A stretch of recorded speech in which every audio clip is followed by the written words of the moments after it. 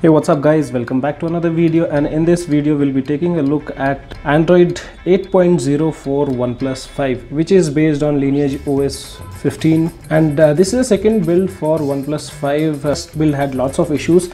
Now we have a second build of Lineage OS 15, and in that also there are many bugs. You cannot use it as a daily driver as of now. So in this video we'll be taking a look at what are the things which are working and what are the things which are not working, and I'll also show you how can you install this, because on OnePlus 5 you have Fastboot files which you need to install using Fastboot commands. So I'll show you that also. So first what we'll do is we'll go to settings and we'll take a look at the systems.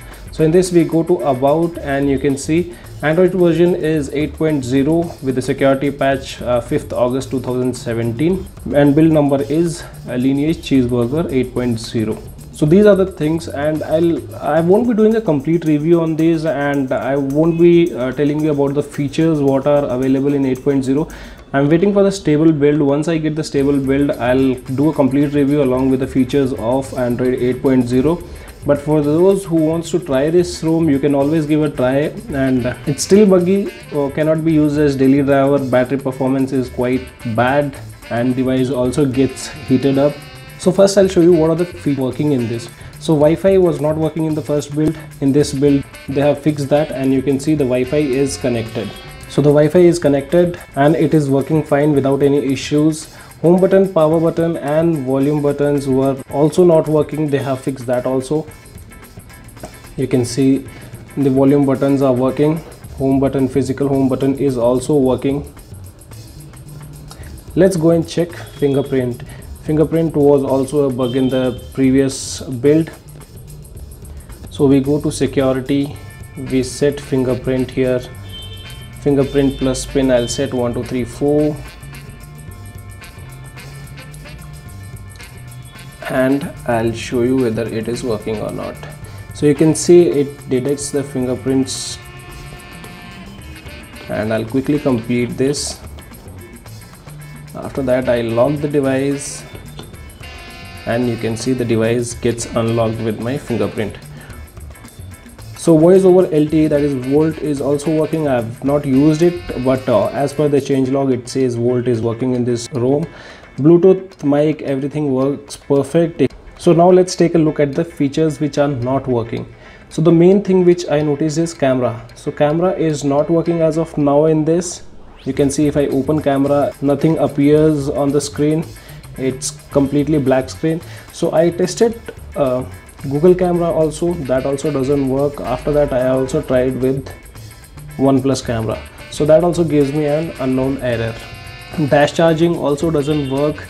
Notification sound is also not working. If you are getting any call, the device does not ring, and along with that notification slider is also not working.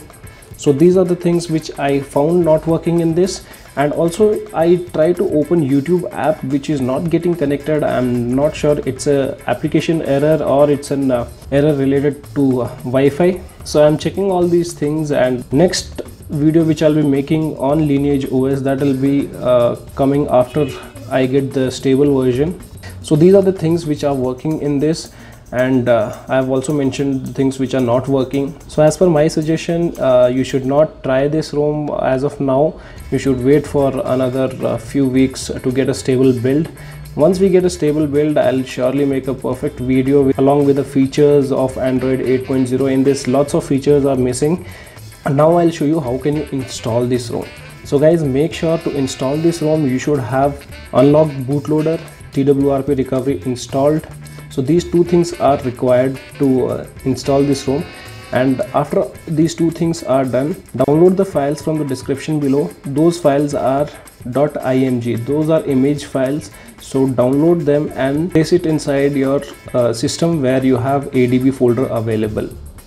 So I'll directly take you to my system now, and I'll show you the process how can you do that, because in initial stage even I faced lots of issues installing this. So now I'll guide you with the proper procedure how can you install that. So now towards the right hand side you can see on my PC I have ADB drivers installed, and I have segregated everything. I have OnePlus 5 folder available here.